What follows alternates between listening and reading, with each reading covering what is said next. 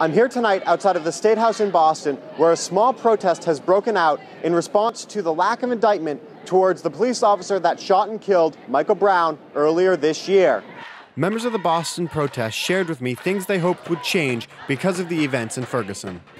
Boston police force? I see them more as a threat at times. I understand that this isn't as bad as some other major cities, but you know, everything could always get better.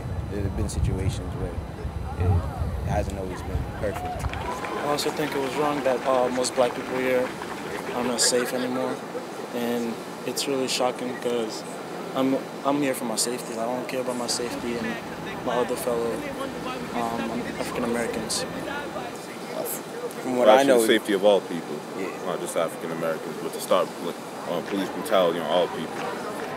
Protests in Ferguson did turn bloody tonight, and those protests spun off in multiple cities throughout the United States. Here in Boston, protests grew larger as the night passed on, growing into large chant circles like the one behind me. Following a 4-minute moment of silence as requested by the family of Michael Brown, the protest wrapped up around 2 a.m., culminating with a march down Tremont Street and onto Boylston Street in Boston. For CNN I Report, I'm James Piccirillo.